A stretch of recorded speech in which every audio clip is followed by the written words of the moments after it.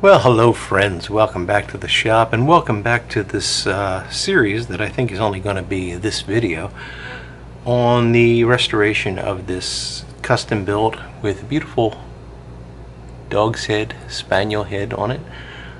This pipe comes to us from through the kindness of Doug Owen from the cargo hold, who sent it for my friend Jack Kurtz, who was looking for a pipe, and you can get that story in the previous video if you're interested.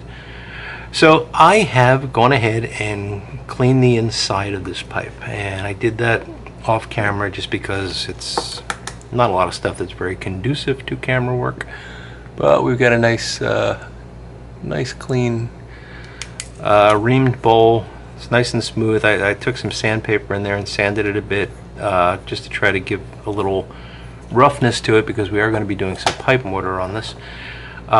Clean the airway, plenty of bristled pipe cleaners and alcohol to get that clean, and clean the stem. And actually the stem was really very clean inside, so Doug must have spent some time cleaning this up, or whoever he got it from spent some time cleaning it up.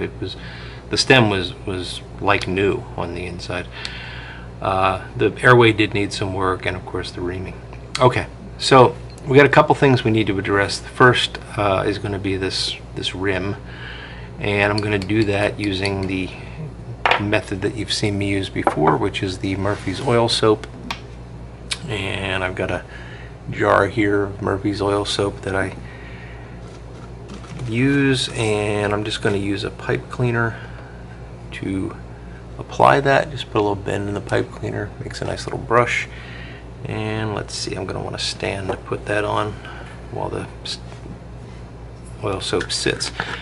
So I don't know exactly how this works. I don't even know exactly what Murphy's oil soap is. It doesn't really have any oil in it from what I understand. I'm just going to glob this around. So we want to apply a generous coating of this to the rim. But somehow it seems to just do a great job of breaking down that buildup that you get on the top of the pipe. Okay, so we generously apply it, and then we're going to let that sit for 20 minutes. Just set it off to the side. Time isn't important. 20 minutes, 30 minutes, not going to matter. I wouldn't let it go overnight, because the oil soap does, it kind of congeals and dries up, and that's what you want. That's when it seems to be most effective at removing that buildup. And that takes approximately 20 minutes. So if you go a little bit longer, that's fine. While we're waiting for that, let's turn our attention to the stem. So the stem, I've cleaned the inside of this, and I went over to the buffer and buffed it just because I wanted to see how much work I might have to do on this. And in fact, there is some minor oxidation on the stem that I'm going to want to get rid of, because if I don't do that, when we file this out, it's going to look odd. This is going to be dark black, and this is going to be gray. So we want it to be nice and consistent. But the first thing we want to do is deal with these chatter marks. There's at least a couple of tooth marks here, and there's some odd dents here. So to do that, we're going to heat this up, and we're going to use just a standard heat gun. I don't really have a set time that I hold it over the jet of the heat gun. I just kind of hold it there for a minute or so, and then check it and put it back and check it. You don't want to get it so hot that it would remove any bend and you can see this does have a very slight bend. I don't want to remove that, so that's kind of, I'll be watching that, and I'll be watching for the dents to rise, and that'll help because it'll minimize the amount of vulcanite that we're actually going to have to file and sand away on this. So let me do that. I'm going to do it off camera. It's just holding the darn thing over a very loud heat gun, so you don't need to see that. And I'll bring you back when we're ready for that. Alright, back from the heat gun.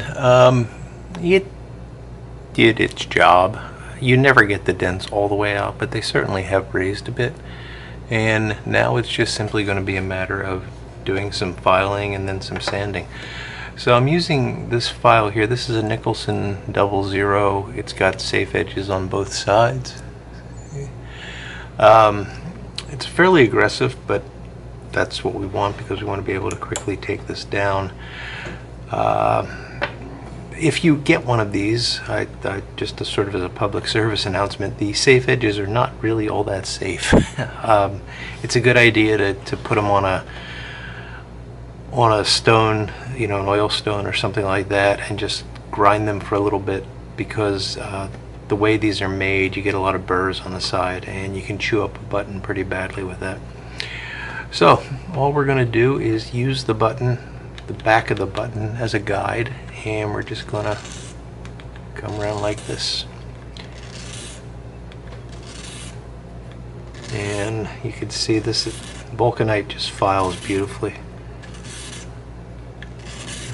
So it doesn't take many swipes to get that tooth chatter out, and we're not, you know, dramatically decreasing the amount of ebonite, vulcanite that we have in the bite zone, so it's not going to in any way weaken the stem. Now what I'm doing is just making sure that that round is correct all the way over, just kind of arcing it over, and that's it. You know, now we're going to do a little bit more here because there's that odd raised area. I'll just take a few strokes to get rid of. That's pretty much got it, and sanding will deal with the rest. So now let's flip over to this side. That was actually the worst of it. On this side we'll do the same. And I do not normally do this while holding the stem like this. I've got a block that I use, but I wanted to do as much of this on video as I can. And again, being careful to arc around that radius. And I think that's pretty good. A little dent right there on the edge.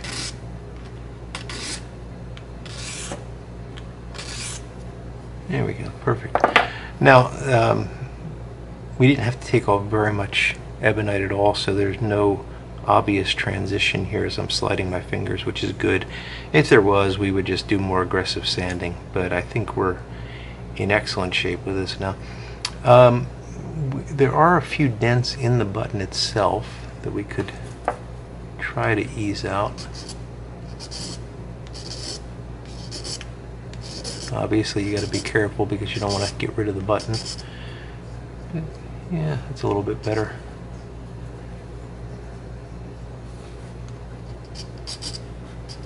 Again, sanding might be the better option here. Just a little bit more. And one more thing I'll show you, just a quick trick. I'm turning it now on its side, and I'm just going to do one stroke along the back, well, maybe two strokes along the back, just to clean up that crease. And we'll do the same thing here.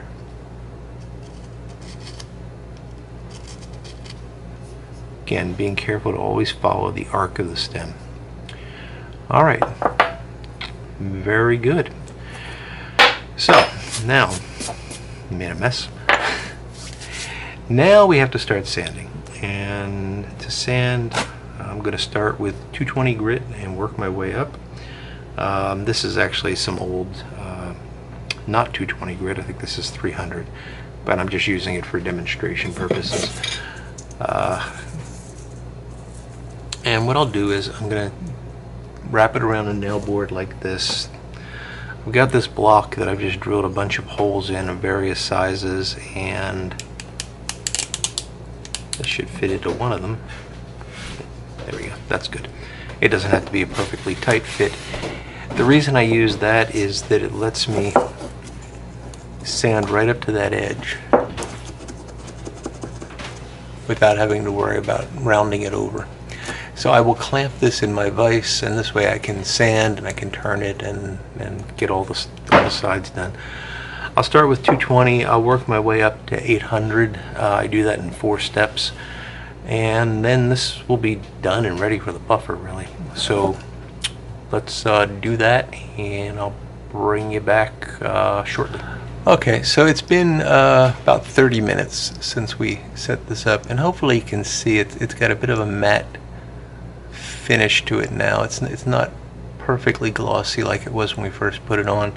And if I touch this, you know, there's not much coming off, just a little bit on my finger.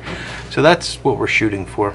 That hopefully has eaten up some of that surface residue, whatever that is. It's probably like cake that's formed by the tobacco coming up over the top, but there's also going to be some tar and stuff from the smoke itself that comes out of the top. Just something that's going to build up over time. Okay, so the next step, I'm not going to do this on camera because it makes a big mess, but I'm going to use a nice new clean toothbrush, wet it, and then I'm just going to scrub this, and I'm going to scrub it quite a bit, and then it's kind of a rinse and repeat thing until you get this looking the way you want it to look. So I'll do that, and I'll work on that stem and bring you back when we're finished with those parts. Alright, so that took 3 applications and a lot of scrubbing, but you can see we got most of the gunk off. There is some scorching that we're not going to be able to do anything with, and you'll notice this is lightened, and that will happen with this method. Most of the time, just buffing it brings it back up, and you don't have to add any additional stain, but we could always put a bit of stain on that. Probably a tan would match that, and we can come pretty close to the original color, so I'm not concerned about that. The next step is the external cleaning, and I don't want to do much at all here. This is the toothbrush that I used on the top, and this is still a little bit damp. I can put a bit more water on it if needed, and I'm just taking a dropper bottle here and just dropping a little bit of water on it. And now I'm going to go ahead and in all the rustications, just making sure that that's clean, you know, not going crazy with it, around the carving, being gentle. I don't want to remove that finish, I just want to clean it.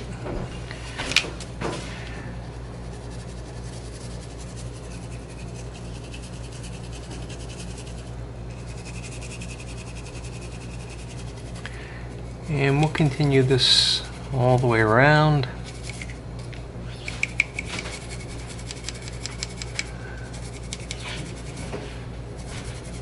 That should be good, and then we'll just go down the shank here.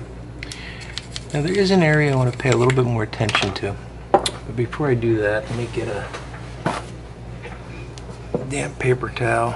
Just putting a little bit of water on a paper towel, and I'm just going to wipe that off.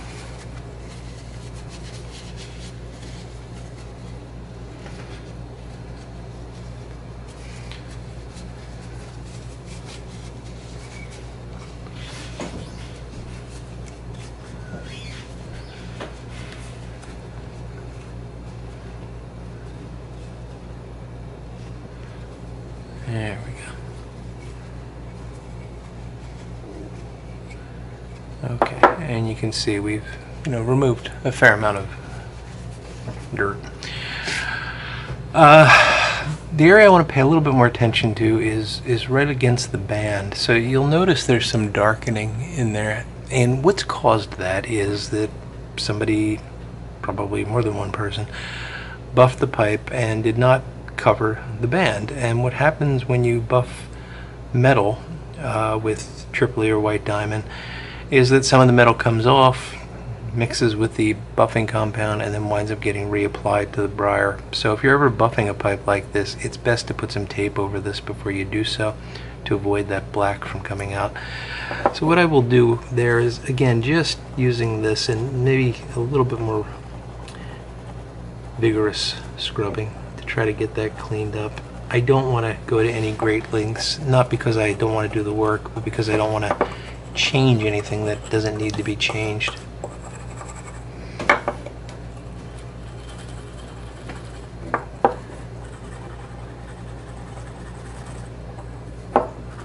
And I'll show you the right way to polish up a band like this, which is actually not to buff it.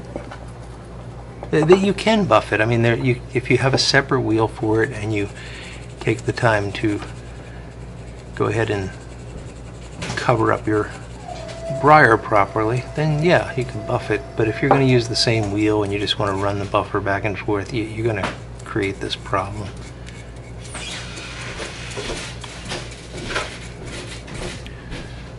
It seems to be better.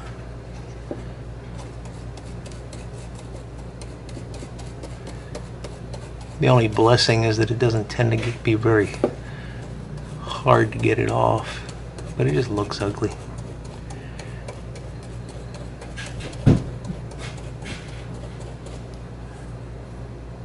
Yeah, I might do a little bit more of that off camera, but that's the basic idea. Okay, so how do you polish that up? Well, it's really simple. That's a piece of 4/0 steel wool, and I'm just gonna put it on the band.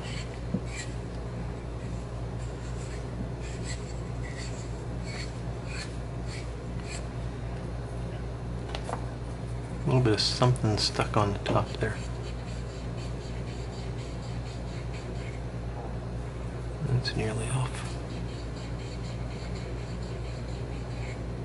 There we go. Let's do 1 or 2 more turns here.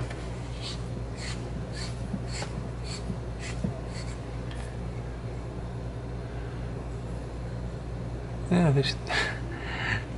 I'm going to show off and show you how easy this is, and it turns out to be difficult. There's a bit more buildup on this than I was expecting. Not sure what it is.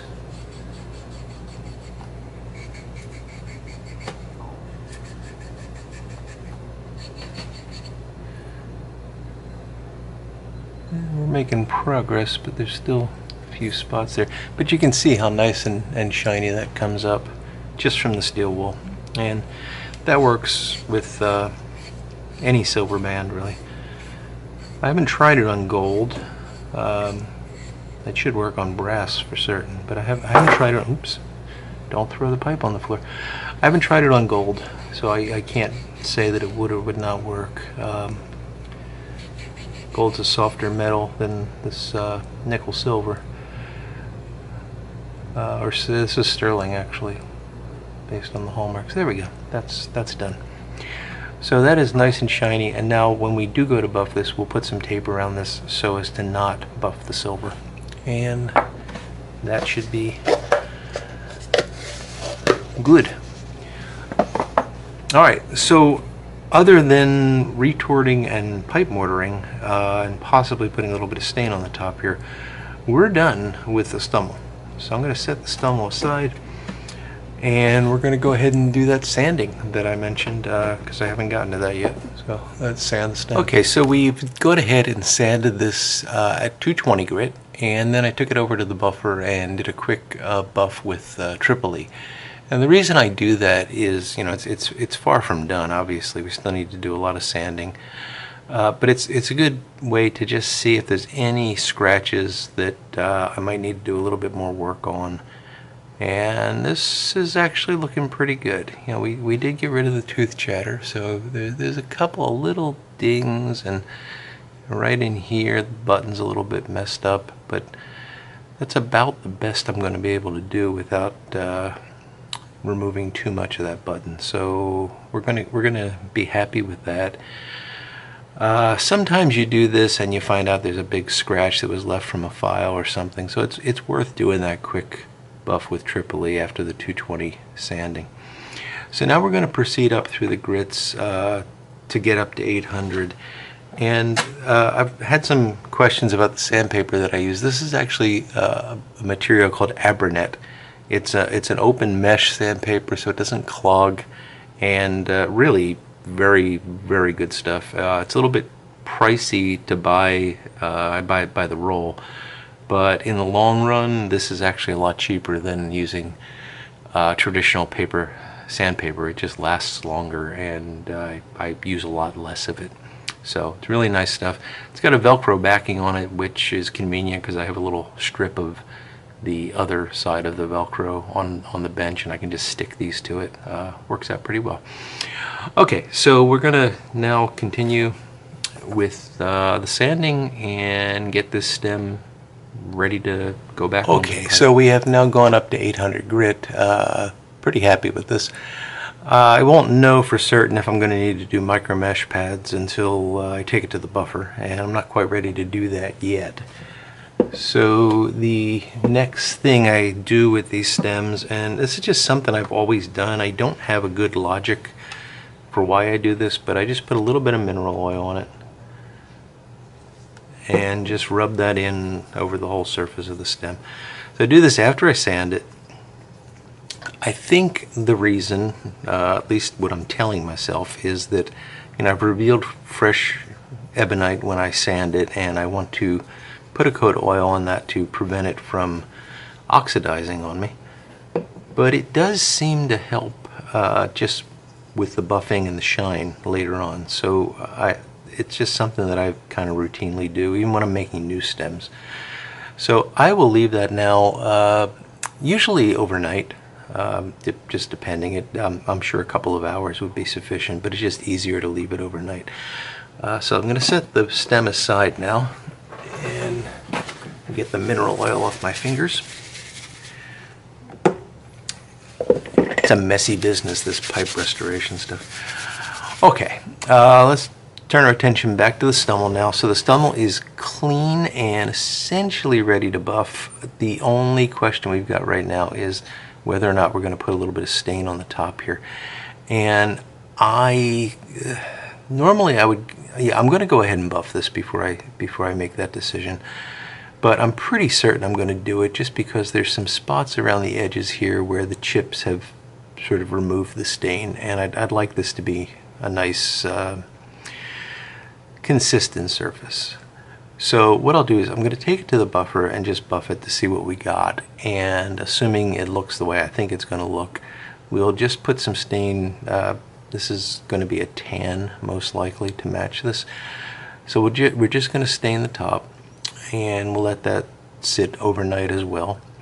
And then once that's done, we'll come back and we'll oh, you know what, before we do that, we're going to retort this. So what I'm going to do is I'm going to let the stem sit for a while, put the pipe back together, retort it, and then buff off the top, and then we'll decide whether or not we're going to put some stain on this. Okay, let's do that, and we'll be back soon. Right, so we've gone ahead and retorted this, and we got the stem back on. Still needs to be buffed, but everything's looking great. I did just lightly buff the top here just to see how that would look, and as you can see, it's not terrible. I mean, compared to the rest of the pipe, it probably would be okay. But there is this light area right up here that kind of goes into where these dings are, and it just doesn't look right, especially with the front there. So I'm going to just lightly stain the rim with some tan leather dye. And tan is usually a pretty good match for this particular finish, so I think we're going to be okay with that. And the reason I want to do as little as possible is I don't want to have to restain the whole pipe. So if I just do the rim, I should be able to get away with that. You can see that's really blending in nicely, and it usually dries later.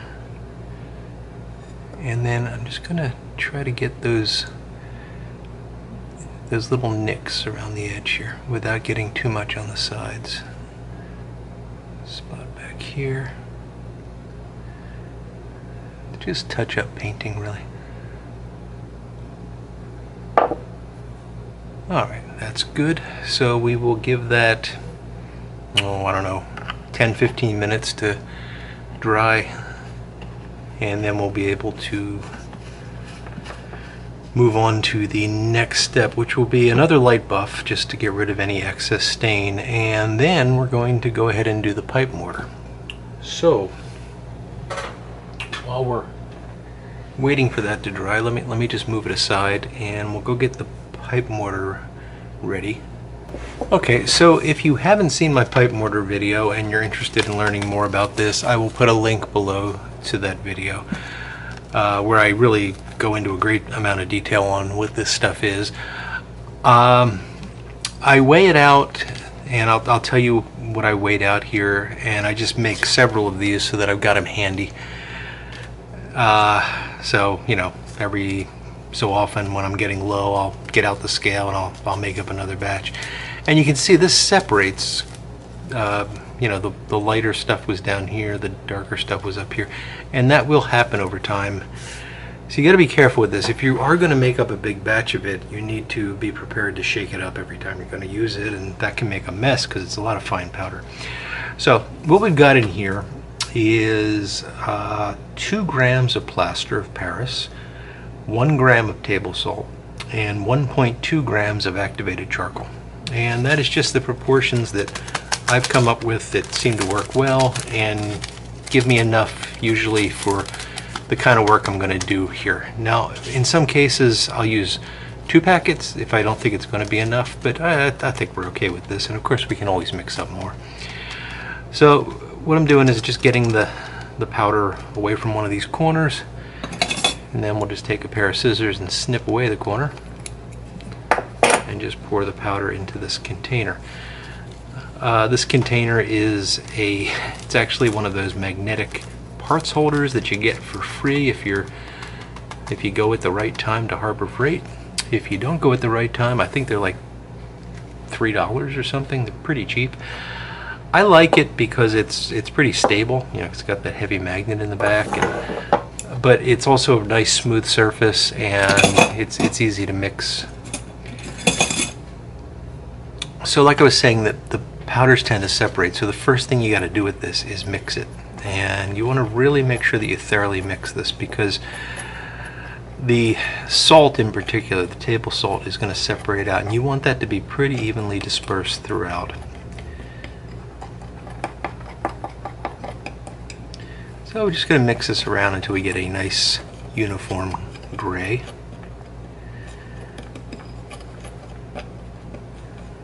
Break up any clumps of plaster that might be in there.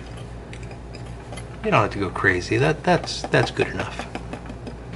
That's a lot better mixed than the way it was in the pouch, okay? And that's what we're going for. Now, I'm gonna, this is now dried enough. See, nothing's coming off. So I'm gonna go ahead and hit this with the buffer, and I'll be right back, and we'll continue on with this part. Okay, we just buffed that with some Tripoli, and you can see the stain has nicely filled in the parts that were a bit light, and is helping conceal those few little nicks and dings around the edges. So happy with that, and it's a pretty good match for the rest of the pipe, so all looks good. To do the pipe mortar, we're going to set the stem aside because we do not need that. We are going to use a pipe cleaner to help us set the air hole at the bottom. And let me use the narrow end of this tapered pipe cleaner. And you know what a pipe cleaner looks like in the bowl. We're eventually going to have it about there, and that'll help us, yeah, right about there. So that'll help us, it'll leave an opening where we want to have the airway come into the bowl. Okay, so I'm going to set that aside. That's all ready to go. And now we're going to start to mix up the pipe mortar by adding in some water. Now this is a little artsy in a sense. I can't tell you exactly how much water I add, and I do that on purpose because you might have minor variations in what you weigh out. So I do it drop-wise. And by the way, one really important thing, I'm using a metal container here. You can use metal, you can use plastic, you can use glass. Don't use paper or cardboard because that'll absorb the water, and I've had some folks report problems with that. My friend Kilted Piper Steve was the guy that first alerted me to that. So make sure you use a bowl that does not absorb water. Alright, we're going to put just a few drops in the center here and mix it. This is just plain tap water. If you want to get crazy, you could use distilled water or something, but it's just not necessary. And you can see that picks up the water pretty quickly, and disperse that around a bit, and we'll add some more.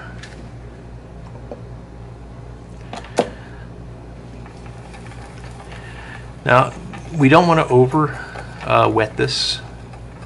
It won't be the end of the world if we over wet it, but it will mean that it's going to take a lot longer for it to set up.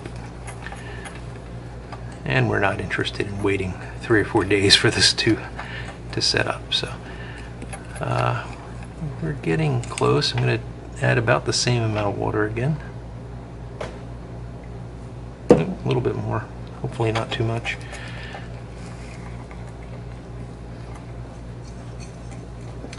And eventually this is going to get messy because you got to get your fingers in there to do the final mixing. There's just no way you can do it with a spatula. Well, maybe if you're ultra patient you could do it with a spatula. There's no way I can do it with a spatula. Just don't have that level of patience. That's looking pretty good. So I'm going to scrape this off and get my fingers dirty.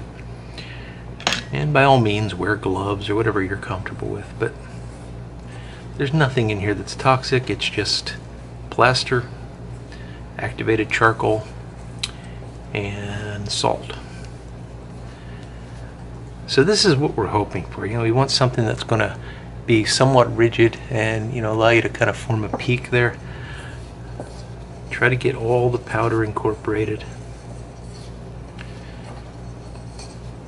And you've got time when you're working with this. You know, it's not going to immediately solidify. You probably have a good, I don't know, 20-30 minutes before it starts to cure on you.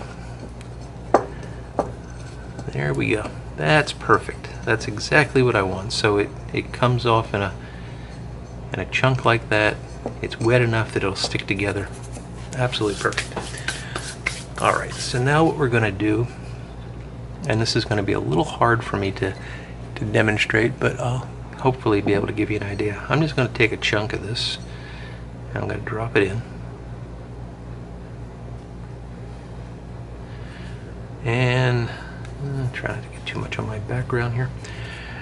And now I'm going to take my finger and I'm just going to push that down and try to shape it to the bottom of that bowl. Now, I think I mentioned earlier I did sand this so that the bowl's a little bit rough and it'll help that stick. And right now I'm just focusing on sort of making a dished bottom and not coming up the sides at all, just trying to get that to lay in the bottom and maybe be a little bit smaller in the center than it is on the sides. So let's see how that looks. Hopefully you can see that. I'm gonna need a light to... Okay, so now what we need to do is we need to find that pipe cleaner.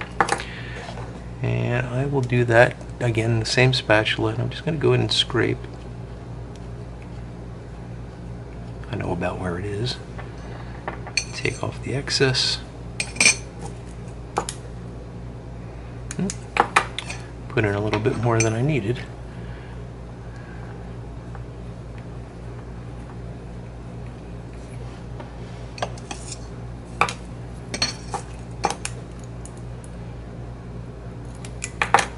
I think we're getting close now.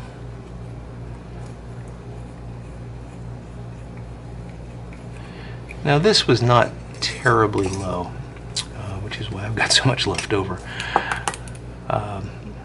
You know, it was low enough that I think it would cause issues, but it was not, you know, it would have probably been okay. But we want to make sure that this smokes well. So it doesn't take long to do this. It doesn't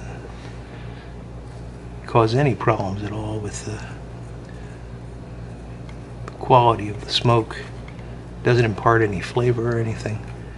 And this particular solution is pretty long lasting. You know, it's not gonna knock out the first time you knock out your pipe or anything like that. Okay, let's see how we're doing here.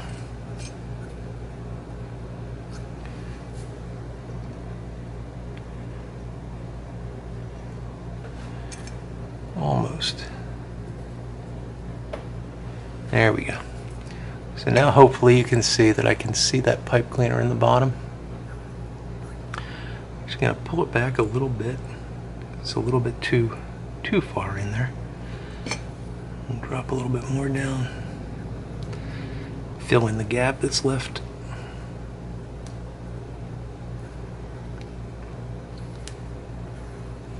Again, just going around making sure that I've got like a dished bottom in there. Some folks use a tamper for this, or yeah, a tamper, a golf tee, something like that. All right, that looks pretty good. I'm gonna just rotate that, make sure that it's clear, knock off any excess, and I think I'm happy with that. So hopefully you can see that okay. Yeah, I think you can see better without my flashlight. Yeah, so that's good. So the bottom is set now. We're done that.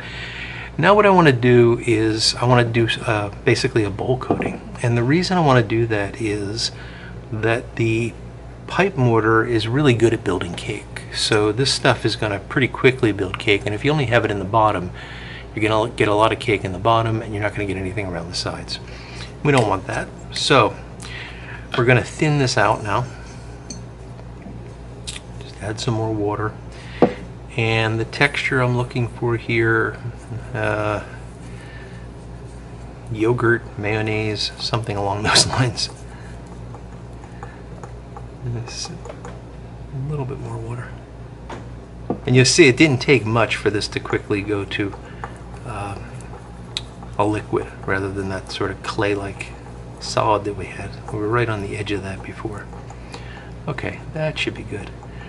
And now the really messy part, I'm just gonna take some of this on my finger, stick my finger down inside the pipe, and spread it around.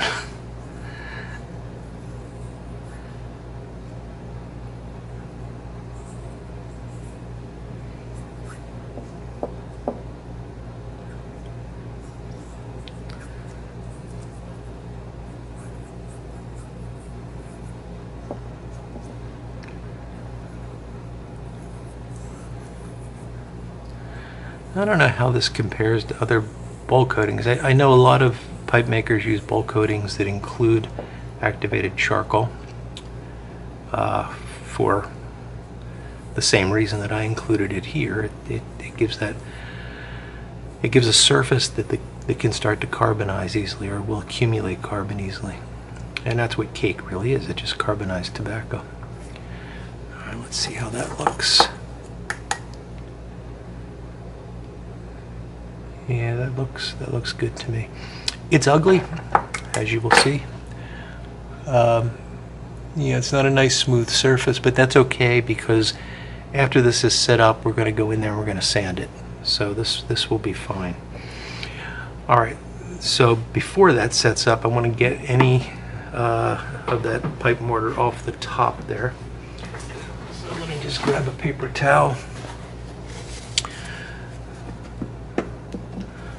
Apply some water to the paper towel.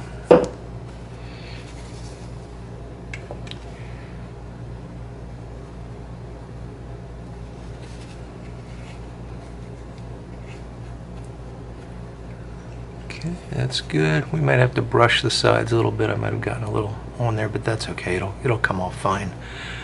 Once it's dry, it'll just brush right off. Okay. So that's the last thing we really need to do with this. So I'm gonna, well, that and buffing. So I'm gonna let this set, and I like to let this sit for at least 24 hours before I do anything else with the pipe. 48 hours before I ship a pipe, just to be sure that everything is set. But once that's done, this stuff is rock solid. You can treat it just like any other bowl coating. So we're gonna pull the pipe cleaner out and go back in from the other end just to make sure we don't have any pipe mortar stuck in the airway. And that's good. And we're just going to let that sit. I will then put some blue tape, painter's tape, around the silver band, buff this and wax it, and I'll buff and wax the stem, put it back together, and the pipe will be ready for Jack. So I'm gonna let this sit overnight before I do any of that, but you'll be back in just a second. And folks, we have a finished pipe here. So I've buffed it and waxed it. It's looking really good. That dog's head figure looks fantastic. We got the pipe mud in the base. Got the draft hole is properly placed now. The stem looks great. We got coat of carnauba on that as well to protect it from oxidizing. It's buffed up nicely. Nice tight fit. And when we put a pipe cleaner in the ball, you can hopefully see that it is very well centered. Comes right out where it's supposed to. So this pipe is now complete. Not a lot of work on this one, but you know, a lot of estate pipes that you may run into would have similar problems to this, so I thought it was worth going through the process. One little tip, when you're buffing a pipe like this, and I will someday do a buffing video, I just got to get things in a situation where I can easily record at the buffer. You will find that the buffing compounds will build up in the rustications. So what I do after each buff is I take a toothbrush like the one that I used to clean this, and I'm sorry, I thought I had one here, but I take a toothbrush, here it is. This is actually the one that I used to clean the pipe, and I'll just go ahead and scrub those rusticated areas carefully, just to try to remove any compound that builds up, and that gives you a better looking pipe in the end. You don't get a lot of dull spots. So there you have it. This pipe is ready to go off to my friend Jack, and I'm actually going to drive out to his place tomorrow and give it to him. So he will be able to smoke it tomorrow and hopefully enjoy it for many years to come. So I once again want to thank Doug Owen at the Cargo Hold for giving this pipe to me and to Jack. And I'm sure that he's going to really be thrilled by that Spaniel on the front. So thank you, Doug. Thank you all for watching, and if you liked the video, please hit that thumbs up button. It helps get the word out. If you liked the video and you want to see future videos, please make sure you subscribe and hit the notification bell. And we will have more restoration videos to come. So thank you much, and take care.